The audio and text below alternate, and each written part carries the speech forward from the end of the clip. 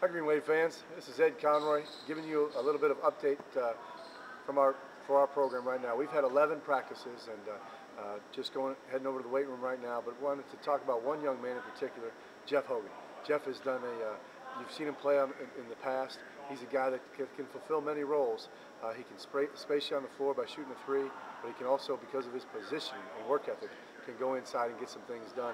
And we're going to need Geoff to do that for us this year. He's a guy that kind of fits a lot of the things we're trying to do.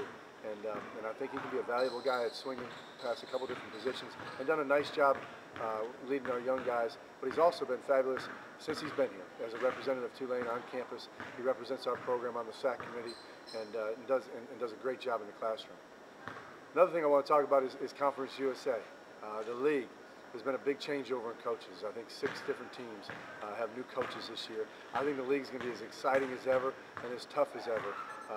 There's some great coaches that have come into this league to join the other ones. I think the level of talent is going to continue to rise, and we're going to have our work cut out for us as far as making progress in the league. But I know these guys are working hard, and they're buying into what we're doing, and we should have some great battles.